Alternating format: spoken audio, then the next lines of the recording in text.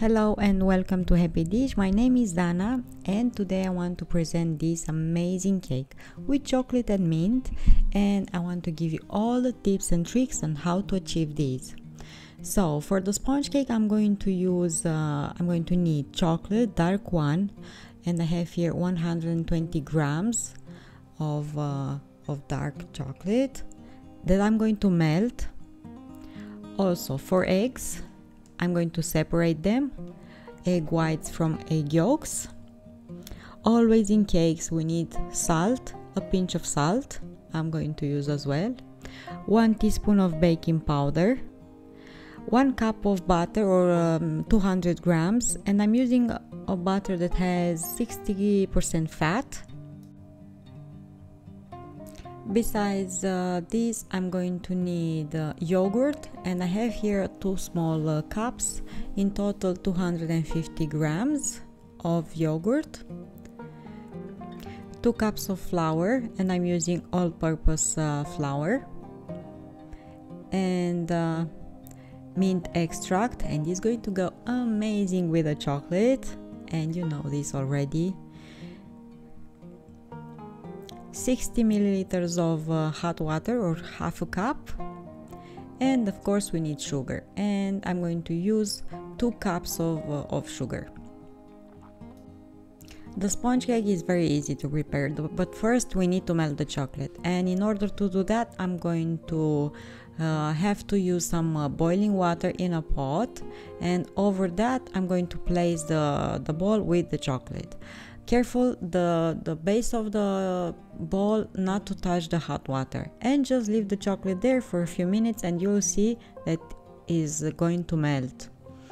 And after this you just have to let it aside until you're going to be ready to use it. So now the egg whites, I'm going to mix them with a pinch of salt until they're going to be like a meringue, and I'm going to transfer them in another bowl and save them for later. In the same mixing bowl I'm going to mix the butter that is at room temp, and over it I'm going to add sugar and mix until this is going to be fluffy. Of course I need to add the egg yolks one by one and incorporate them well, and after that the chocolate that I melted earlier.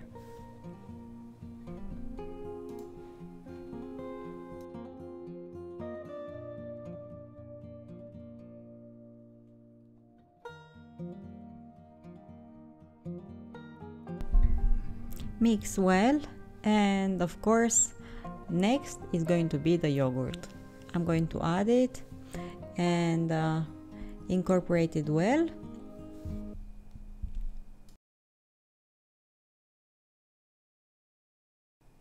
Hot water is going over everything with everything, and I make sure to mix really good with the mixer when I'm adding this hot water. Of course I have to add mint extract, because this cake it's all about chocolate and mint, and make sure to incorporate this as well. And these are pretty much the wet ingredients. Next we have to add dry ingredients, and those are flour. Of course I'm going to add it now and while mixing, and of course the baking powder. This will allow us to have an even baked sponge cake. Let's not forget about the egg whites, right? We mix those at the beginning of the recipe. I'm going to fold them in gradually, not all of them at once. And this time I'm not going to use the mixer. As you can see I'm using a spatula, and I'm just folding them, but make sure not over mix, but still to have an even mixture, right? Just use the spatula and just fold the egg whites. Add the rest of the flour that I saved and the egg whites. I'm going to prepare the tray. I have here baking paper in the oven tray, and pour the batter in that tray. Level the batter with the spatula again. The oven is already preheated, 180 Celsius or 350 Fahrenheit, and I'm going to bake this sponge cake for about 20-25 minutes.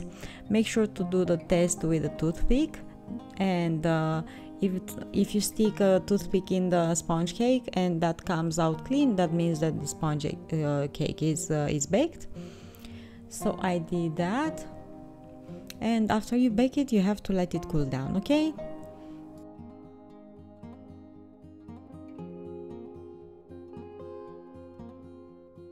For the filling of the cake, I'm going to use 1 can of condensed milk, sweetened one, 3 packs of butter, each 170 grams. This is about 500 grams of cold butter, and this one is with 80% fat at least. Mint extract again, and 100 grams of dark chocolate. Again, I have to melt the chocolate first, and over the water bath I'm going to place the bowl. The hot underneath is steaming boil, so just keep that over the hot water until it's going to melt. In the meantime, as you can see, the sponge cake is baked. I'm going to try to peel the paper off the edges and just let it cool down. The chocolate has melted, so I'm going to leave it aside until I'm going to use it. Again, I'm going to whisk the butter with a mixer until it's going to be fluffy. It is room temp but still cold.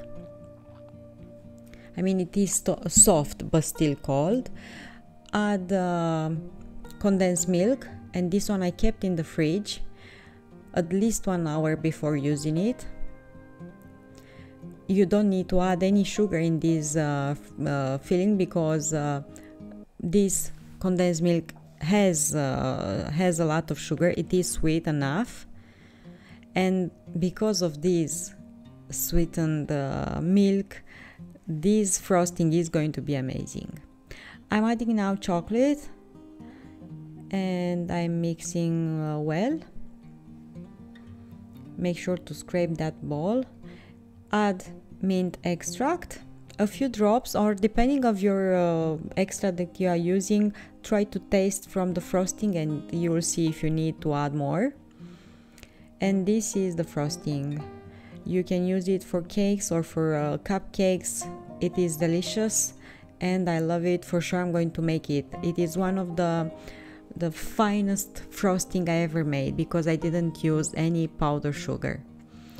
I'm cutting the sides of the sponge cake to make it more nicely, and also I'm cutting the sponge cake in 4 pieces.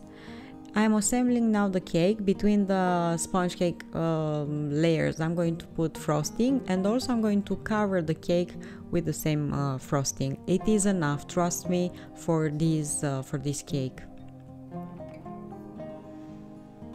Make sure to have enough to put between the layers and all over the cake. Cover it. Keep it in the fridge for about 30 minutes or even in the freezer for 10 minutes. I decorated with sugar paste, but it's up to you how you want to decorate it. Keep it as your imagination, or yeah. I'm just using this sugar paste. I'm kneading it well, and I will stretch it with a rolling pin, roll it out with a rolling pin, and cover the cake with it. From gum paste though, I made roses that I placed on top of the cake, and I used some golden powder, golden dust, eatable one, which I glazed a bit the roses on the edges. Make sure to keep the cake in the fridge before you serve it, and make sure to have friends and family over to share it with. So yeah, a very easy recipe, a very amazing and delicious cake that I advise you to try it out. And yeah, decorate it as best as you can and enjoy it with your loved ones. Thank you so much for watching. Don't forget to subscribe. Come back again for another recipe, and until next time, stay safe, find reasons to smile. Bye bye.